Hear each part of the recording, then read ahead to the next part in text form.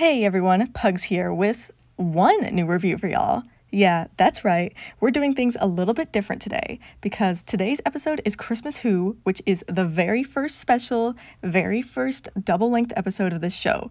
And since I organized my reviews based on 22-minute episode blocks, this review is going to spend all its time on this one episode.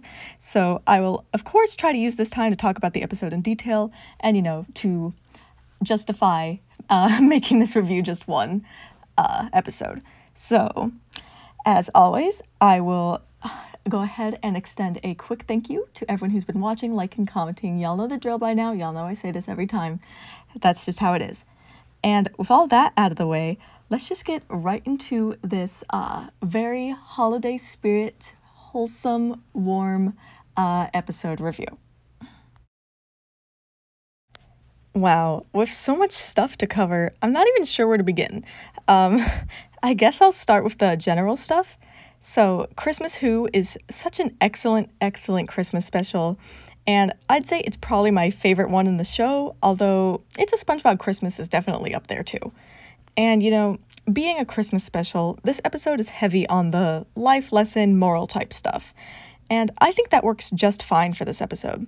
Not that Squidward is necessarily relatable to children in this instance, but I like to see this episode as more of a cautionary tale for any party pooper across any category, not just people who don't partake in the Christmas spirit, given how problematic that would be.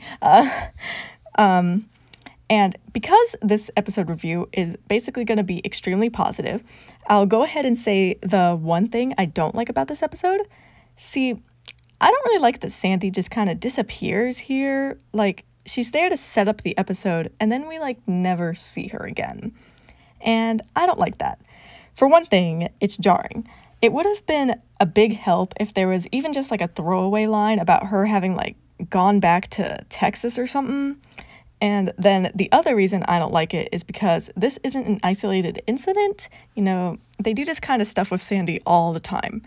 Maybe not the abruptly cutting her out of an episode type of stuff, but just with, not including her, period.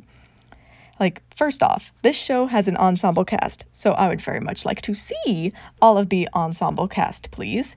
But more than that, Sandy is one of the big five characters. She really should be included more in specials like these. Christmas Who is far from the last episode to pull something like this. I actually just got finished reviewing Truth or Square in my written reviews, and that episode does it worse, but it's just a trend that is very much rooted in misogyny. I don't even have to sugarcoat it, and that's that on that. But that's enough bad. That's the only bad thing, really. So let's just talk about the good, because that's basically everything else in this episode.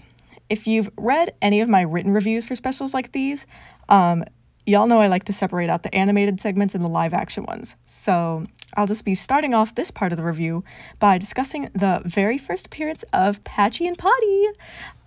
What an introduction this is for these two characters. I really enjoy Patchy's part of the episode, which isn't a surprise because I always love seeing Patchy.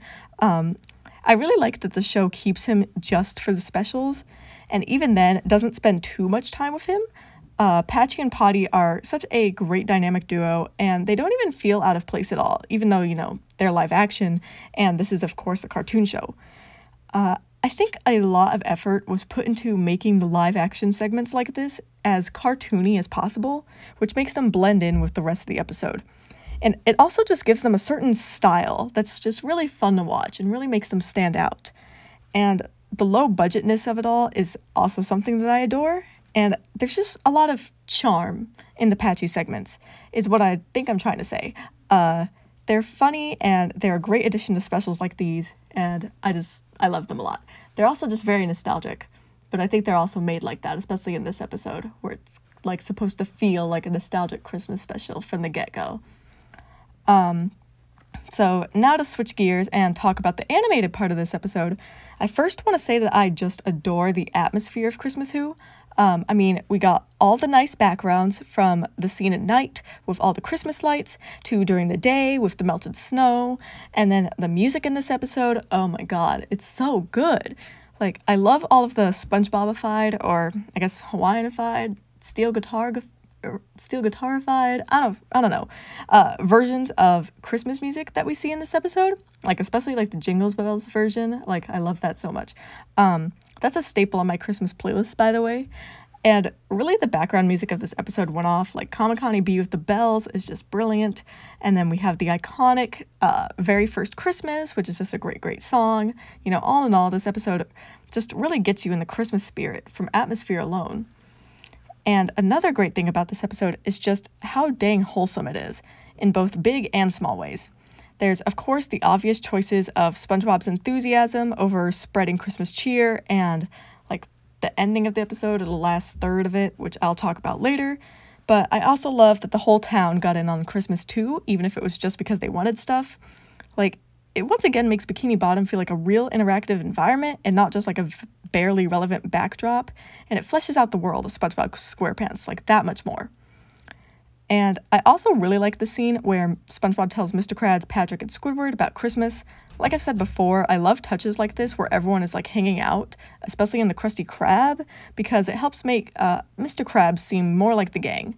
And it develops the relationship between Patrick and Mr. Krabs some more, even if they don't really like talk to each other in this scene. You know, it's just in the background. It's in the background details, okay? That's all I have to say. And the last big thing I'll talk about for this episode is, of course, the emotional crux of it all, which is the main story, particularly like the second half of it, or like I said, the last third. Squidward is, of course, a jerkwad in this episode. I mean, so much that they sneak in a joke that's basically calling him a jackass, but like that's the whole point. This is a Christmas special. They've got to lean into the wholesome and the jerk with a heart of gold moments, because what else are these specials for? And the scene where Squidward opens SpongeBob's heartfelt gift and then realizes that he's been a huge jerk is a great emotional moment for this special, and I really appreciate that there were real emotional stakes and investment here.